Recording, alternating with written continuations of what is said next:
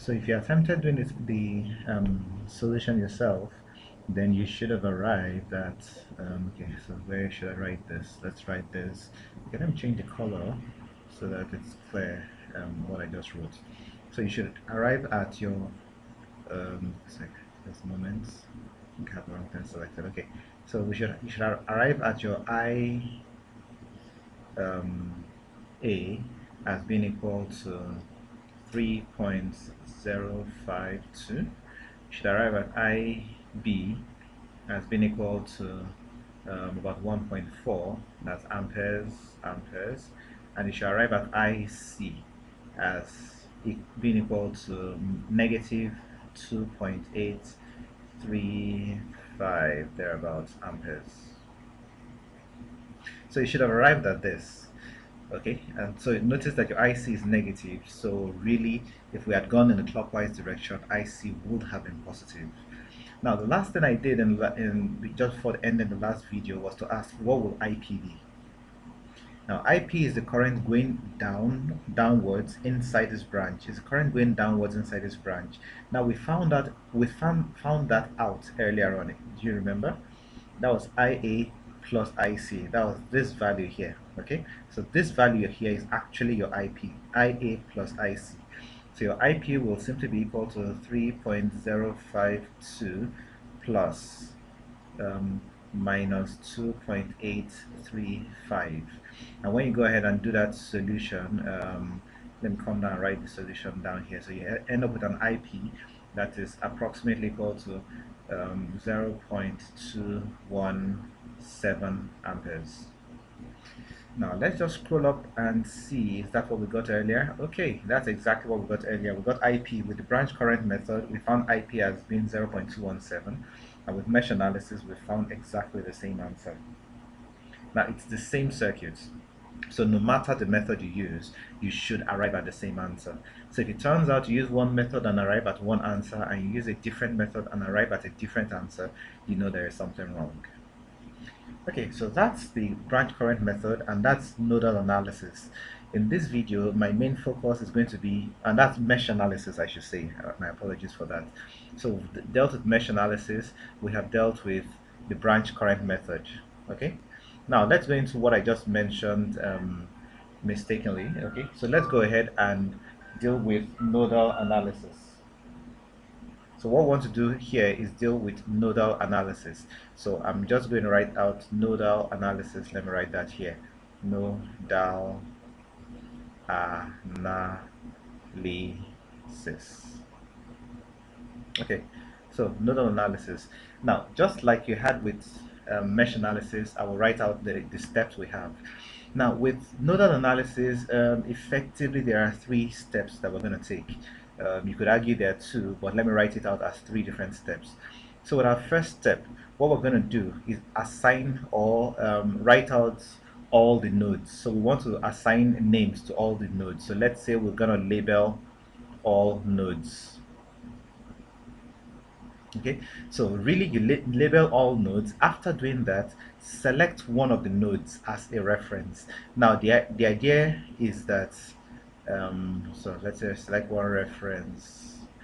The idea behind this is everything we're going to do now will be with reference to that particular node. Now notice that we talk about potential difference and not just about voltages. Okay, so the fact that this voltage here is 100 volts, if I say the voltage at this particular node here is 100 volts, and what current will flow, we cannot tell what current will flow unless we know the voltage at this other node. If we know the voltage at this node, we can find the potential difference across the resistor.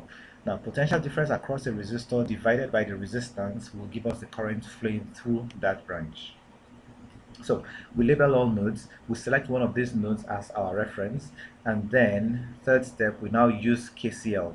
So we write out our so let's just write use KCL. Now we will use KCL at each node. So let's say at each other node.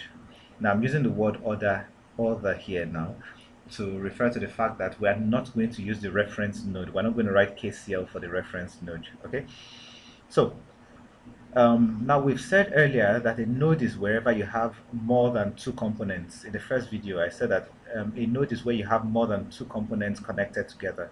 So at this particular point, note that you have a voltage source, a resistor, and another resistor, three components connected together. So this is a node. Let me call it node A. If I come to this point here, you have three resistors connected together. These 5 ohm, 4 ohm, and 8 ohm resistors are connected together at this point. I'll call it node B. Then I'll come down here, we have a 10 ohm resistor, a 4 ohm resistor, and a voltage source connected to this point. So this is also a node. Let me call that node C. Now this also is a node. Here we have four components connected: a voltage source, a resistor, another voltage source, and ground, the ground terminal. Now it's not every circuit that you will necessarily be given a ground terminal, but in this case we're given a ground terminal, and so this is a node. Now I'll call this node G. The reason why I'm calling this node G, or maybe node R, but let's just call it node G. So node G is our reference. I will select node G as my reference, and it's a good idea to select ground as your reference. It makes things quite easy to work with. Okay, so we have selected node G as our reference. Now we want to use KCL at each other node. So we have three other nodes. Now we're going to use KCL at each of these nodes. Okay, we're going to use KCL at each of these nodes. So we have our node, we've labeled all our nodes, and we've selected one as a reference. Now we want to write KCL at node A, node B, and node C. Now I should probably mention that, okay, let's go ahead and do that. I will start with node B. So I'll start with node B. Okay, I'll go ahead and start with node B. I'm wondering whether to state this now and hoping not to confuse anyone.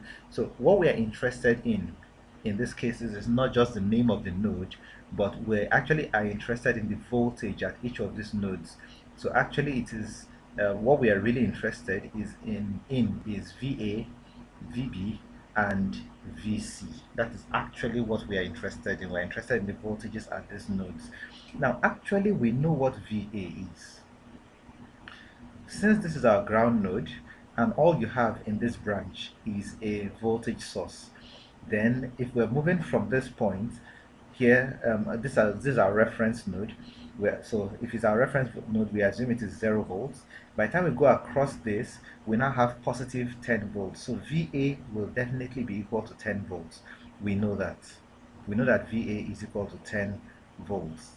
Now we also know in the same vein, if this is 0 and we move in this direction, the only thing in this branch is a voltage source. So we know that VC also is equal to negative 4 volts. Negative because we start from 0, we go against the voltage. Your voltage is actually downwards because of the way the voltage source is drawn. So this is your positive, that's your negative. So you go against the voltage source. So we acquire a negative voltage of 4 volts. So VC is equal to minus 4. VA is equal to, okay, I just draw the arrow up here. So that's upwards. So VA is equal to 10 volts. Now I will go ahead and write the node equation for node B. Okay, we are looking for KCL. Now KCL says that the sum of all currents going into a node or the sum of all currents going out of a node are equal to 0. So if you sum all the currents going into a node is equal to 0. If you sum all the currents going outside a node, it is equal to 0. So the currents going outside the node towards the left, we can find that as the potential difference across this resistor divided by this resistance. Okay, so potential difference, current going out, we assume VB is more positive than VA, so the current is going out. If that is the case, we have VB minus VA over 5. That gives us the current going out in that direction. The current going out in this direction will be given as VB over VC divided by this resistance. Now KCL says the sum of all of this will give 0. So VB minus VC divided by 4 plus the current going downwards will be VB minus our reference is 0. So that will be VB minus 0 over 8. Okay, and that gives us the sum of currents. So this sum of currents is equal to 0. Now, reason why I made a point of noting what VA and VC are is that once you look at this, if you put in your VA and you put in your VC, you end up with VB minus 10 over 5 plus VB plus 4 over 4 plus VB over 8. VB, I hope that is clear, over 8 is equal to 0. Okay, so this is VB here. I apologize for that. Maybe I should do a once over with a different color so it will be obvious what that is. Okay, so that's VB. Okay, what color was I using now? So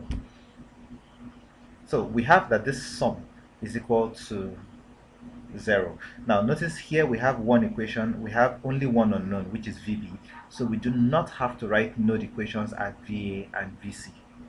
Okay, at VA and VC. Well, I should probably mention that the second reason why I am not keen on writing the node equations for those two nodes, VA and VC, is that you might get confused trying to find the current in this branch. Okay, so the current in this branch, you could actually assign it a branch current and use that in there, because you can't calculate the current in that branch since we do not have a resistance in there. So since we do not have a resistor within this branch, you cannot use Ohm's law to determine the current inside this branch. So it could be quite confusing, but the good part is, since there is no resistor inside this branch, all you have here is a voltage source.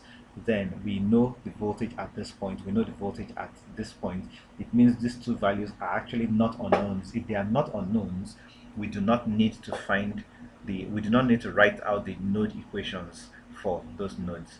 So if you know the voltage at any particular node, you do not need to write the node equations at that node. You don't need to use KCL at that node. So if you want, we could modify the statement here. We could modify this statement here. Say, use KCL at each other node whose node voltage is unknown. Okay, so use KCL at every other node whose node voltage is unknown. Okay, so like I did with every other video, I'll pause at this point and you can go ahead and find the value of VB. So this should be quite easy to do. I would suggest you take an LCM and go ahead and solve this. So see you in the next video.